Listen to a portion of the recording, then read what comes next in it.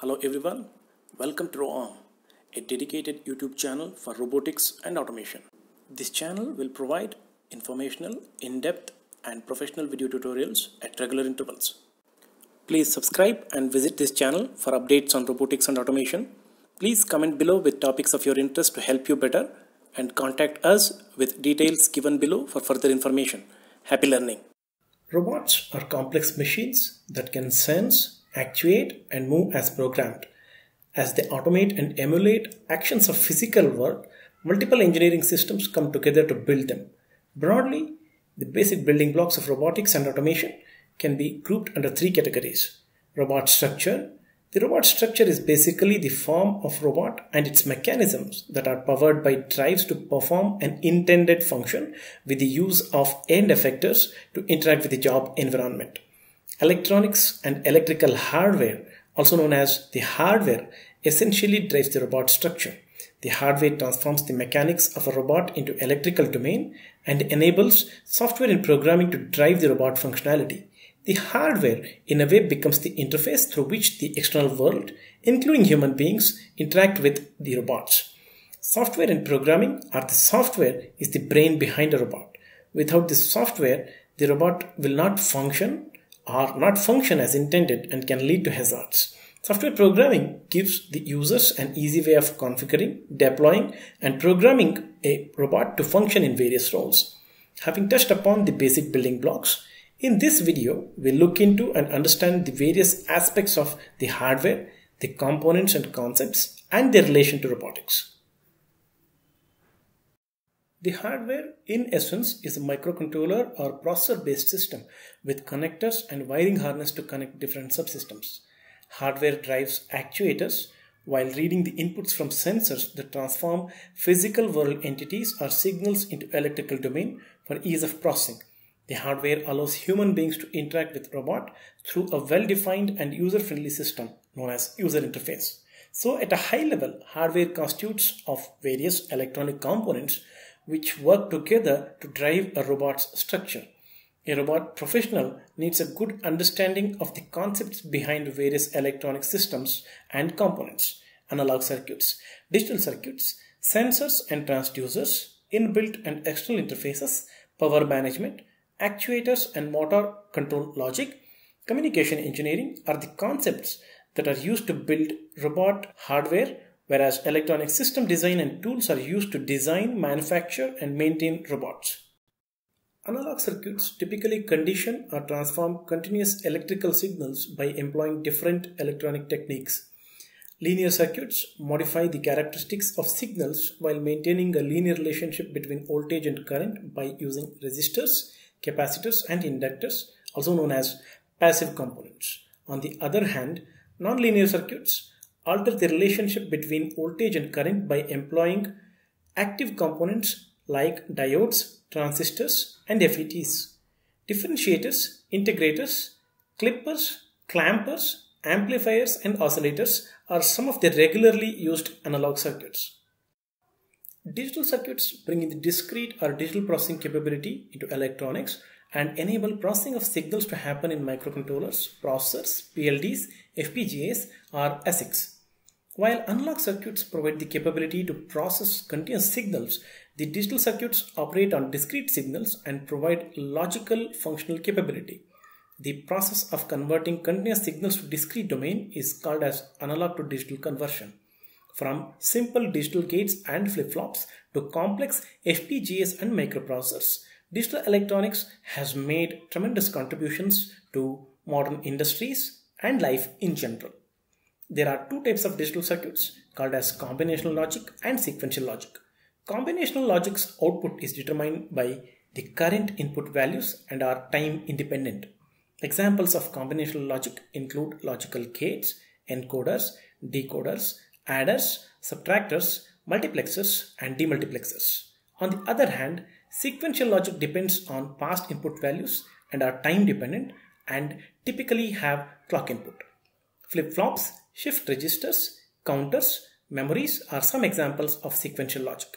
Sequential logic circuits can be further classified as synchronous and asynchronous circuits. Synchronous circuits are a type of sequential circuits that are driven by clock signal. In essence, the change in output is accompanied by the change in clock. Asynchronous circuits are a type of sequential circuits that are driven by events, and the start and end of data transfer is indicated by a certain pattern or signal, and clock is either extracted from data or there is a prior agreement between transmitter and receiver. Control systems are employed for controlling simple to complex robots using open or closed loop systems, which involves reading sensors and driving actuators. Transducers and sensors enable the conversion of physical signals to electrical domain for easy processing, measurement, and decision making. Based on the choice of transducer, the interfacing, conditioning, measurement, and analysis techniques vary. The typical steps involved are sensing, which involves conversion of physical signal to electrical signal, interfacing, signal conditioning, and signal analysis techniques. As the electrical signals are weak, they are processed, enhanced, and converted to digital values. Measurement, where the converted digital values are further processed to derive intelligence out of signal variations, which helps the software to make decisions. There are various types of sensors and transducers: temperature, pressure, humidity, light sensors, motion sensors for detecting linear motion, acceleration, angular motion, proximity sensors, and special sensors for detecting extremely high temperature, hazardous chemicals, and radioactivity. There are many 8-bit, 16-bit, and 32-bit controllers which are used to interconnect different subsystems like sensors, actuators, user interface of robots, and the communication of robot itself with other systems within the environment where it is employed.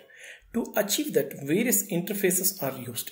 Inbuilt interfaces are used for communication within the robot, whereas external interfaces are used to interface with external systems. User interfaces like LED, 7-segment, and LCD displays, keypad for text or numeric inputs are interfaced using I2C or SPI interface. Actuators like stepper or DC motors are controlled or interfaced using PWM, ADC, or GPIO interface. Sensors like accelerometer, gyrometer, pressure, temperature, proximity are interfaced using I2C or SPI interface.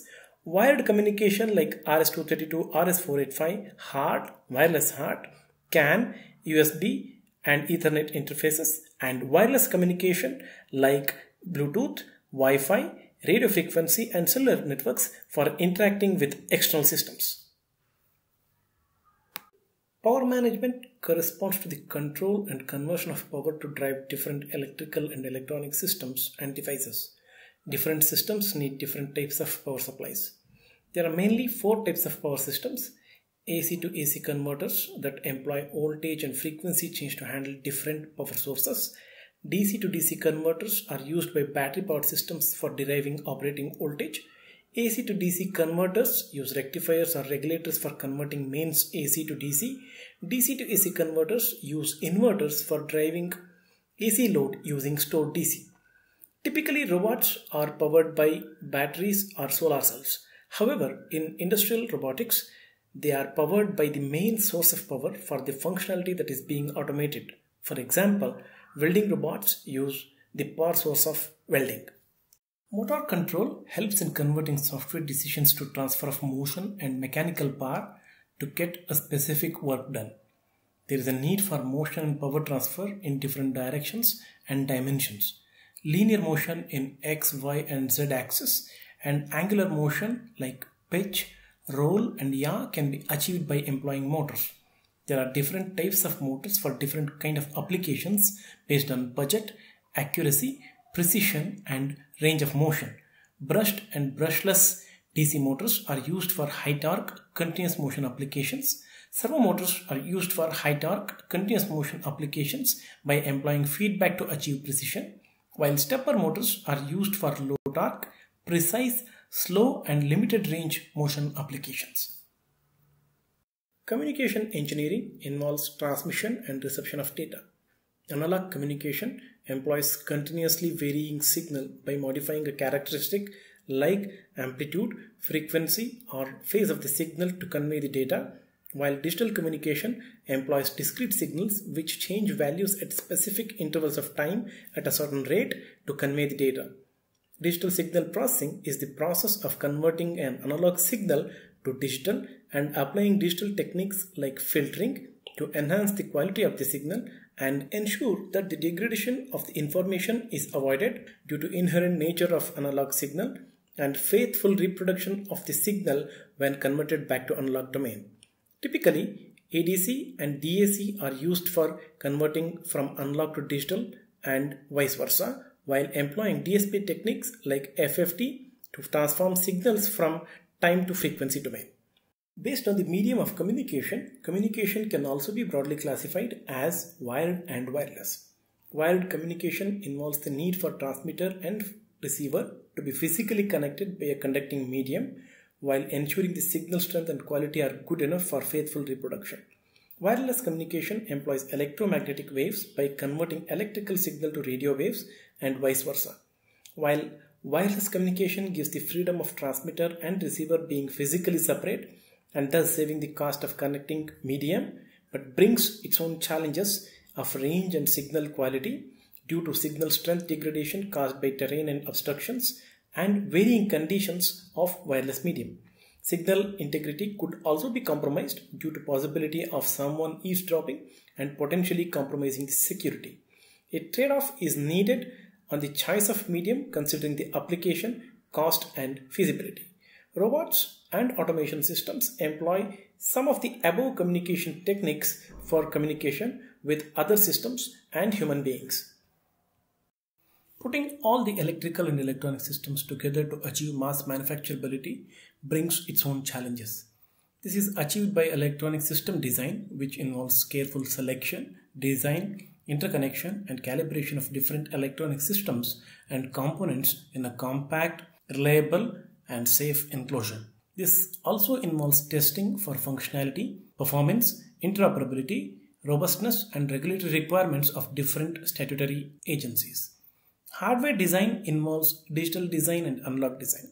Digital design involves realization of digital logic and verification using VHDL and Verilog for programmable logic devices and field programmable gate arrays and application-specific ICs. PSpice multi-sim software is used for analog simulation and verification, whereas electronic design automation tools are used for digital design and verification and PCB layout design. For testing of prototypes and manufactured hardware devices, debugging tools are used. For hardware test and measurement, tools like multimeter, oscilloscopes are used, while for PCB rework, tools like soldering and desoldering workstations are used. That brings us to the end of this video. We thank you for visiting this channel and watching this video. Please subscribe to this channel to get updates of new videos in your inbox directly. Keep visiting this channel and keep learning.